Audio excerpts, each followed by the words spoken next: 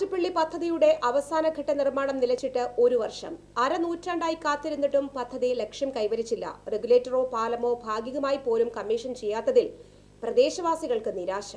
Attappally regulator cum bridge 90% നിർമ്മാണം പൂർത്തീകരിച്ചെങ്കിലും പുഴയുടെ അടിത്തട്ടിലെ rear apron, peer gap എന്നീ നിർമ്മാണങ്ങൾ ഇനിയും തീരാത്തതിനാൽ റെഗുലേറ്ററിൽ വെള്ളം സംഭരിക്കാനാകില്ല. 5 കോടി രൂപ അടങ്കൽ തുക വകയിരുത്തി 12 വർഷം മുൻപ് നിർമ്മാണം ആരംഭിച്ച പദ്ധതിക്ക് ഇതിനോടകം ചെലവിട്ടത് 12 കോടി രൂപ.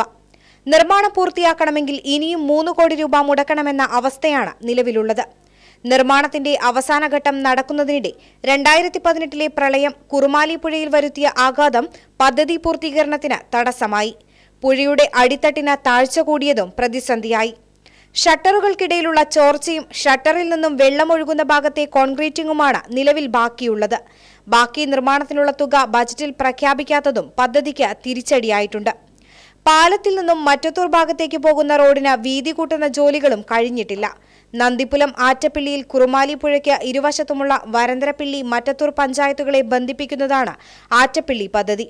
പദ്ധതി പൂർത്തിയായാൽ കുറുമാലി പുഴയിൽ ആറ്റപ്പള്ളിക്ക് മുകളിൽ എല്ലാ വേനലിലും നിർമ്മിക്കുന്ന 2-3 താൽക്കാലിക തടയണകളും ഒഴിവാക്കാനാകും. ഇതോടെ എല്ലാ വർഷവും തടയണകൾക്കായി മുടക്കുന്ന പണവും ലാഭിക്കാം. റെഗുലേറ്ററിൽ ജലനിരപ്പ് ഉയർത്തി ക്രമീകരിക്കുന്നതോടെ ഭൂഗർഭ ജലനിരപ്പും ഉയരും. കുടിവെള്ളക്ഷാമത്തിനും ഇതോടെ പരിഹാരമുണ്ടാകും. അതേസമയം പദ്ധതി നിർമ്മാണം ആരംഭിച്ചിട്ട് 12 വർഷം കഴിഞ്ഞു. പ്രദേശത്തെ ജനങ്ങൾക്ക് ഏറെ സൗകര്യപ്രദമായ പദ്ധതി പൂർത്തീകരിക്കാത്തത് ഒരു ജനതയോടുള്ള വെല്ലുവിളിയാണ്. പ്രതിസന്ധികൾ എന്തുതന്നെയായാലും ബന്ധപ്പെട്ട അധികൃതർ ഇടപെട്ട് പദ്ധതി ഉടൻ പ്രാവർത്തികമാക്കാൻ നടപടി സ്വീകരിക്കണമെന്നാണ് ആവശ്യം. ആറ്റപ്പള്ളി റെഗുലേറ്ററിന്റെ നിർമ്മാണവുമായിട്ട് ബന്ധപ്പെട്ട് ഇനിയുള്ള ബാലൻസ് പ്രവൃത്തികൾ റിയർ ആപ്രോണിന്റെ പണിയും പിന്നെ പിയർ ഗ്യാപ്പുകളിലുള്ള ചോർച്ച തടയുന്ന പണിയാണ് ബാക്കിയുള്ളത്.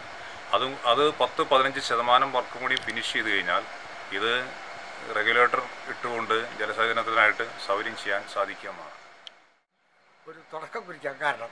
അങ്ങനെ നീണ്ട സമരങ്ങളും പ്രക്ഷോഭങ്ങളുടെ ഫലമായി 2008 ജൂൺ 14 ഇവിടെ ആറ്റപ്പള്ളി റെഗുലേറ്റർ ബ്രിഡ്ജ് പണി ആരംഭിച്ചത്. ഈ പണി 45 വർഷത്തിന് ശേഷം പാലം പണി കഴിഞ്ഞു, റെഗുലേറ്റർ പണി കഴിഞ്ഞെങ്കിലും ഈ നാട്ടുകാർ ഉദ്ദേശിക്കുന്ന ഒരു കാര്യം ഇതുവരെ നടത്തിയിട്ടില്ല. ഇവിടെ വെള്ളം തടഞ്ഞു നിർത്തി റെഗുലേറ്ററിൽ വെള്ളം കൃഷിക്ക് ഉപയോഗിക്കാം എന്നുള്ളതിന് വേണ്ടി റെഗുലേറ്റർ പറഞ്ഞെങ്കിലും ഇതിൻ്റെ ഡൗൺ സ്ട്രീമിലുള്ള എപ്രം വർക്ക് പൂർത്തിയാക്കാത്തതുകൊണ്ട് ഈ റെഗുലേറ്റർ വർക്ക് ചെയ്യാതിരിക്കുകയാണ് ഇപ്പോൾ.